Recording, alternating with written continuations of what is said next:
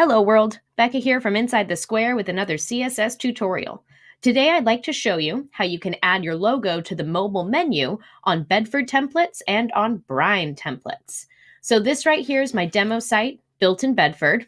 And before we get started on this code, I'm going to navigate to the mobile menu so you can see what it looks like. Nice and simple, has my two main pages on there, but no branding whatsoever. So we're going to change that today.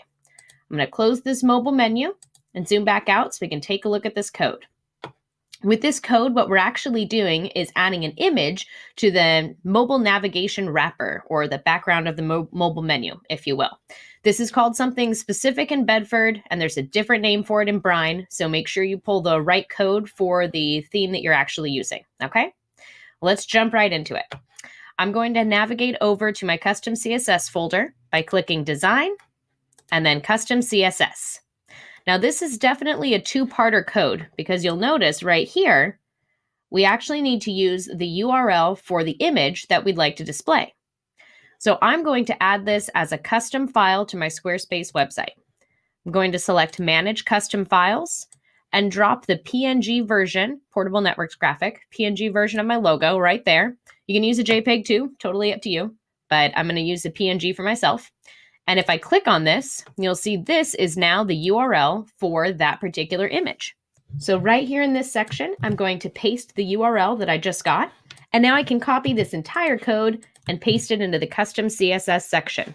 Now let's navigate to our mobile menu again so we can see what this looks like. I'm going to select this down arrow and then the mobile phone there.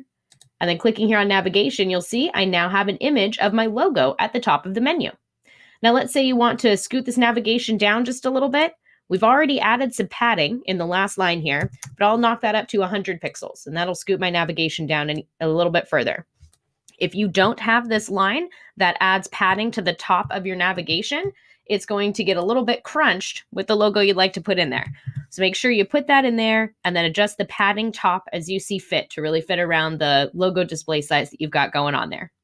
All right, so again, that's Manage Custom Files. You'll drop your image file in here and then paste the URL in the code where it says your URL here. And when you're all done, select Save and you'll be good to go. That's it for today's CSS tutorial. Thanks for watching and have fun with your Squarespace website. Ready for more? Awesome. Download my collection of over 20 mobile-specific CSS codes at insidethesquare.co/mobile mods. That's insidethesquare.co/mobile MODS.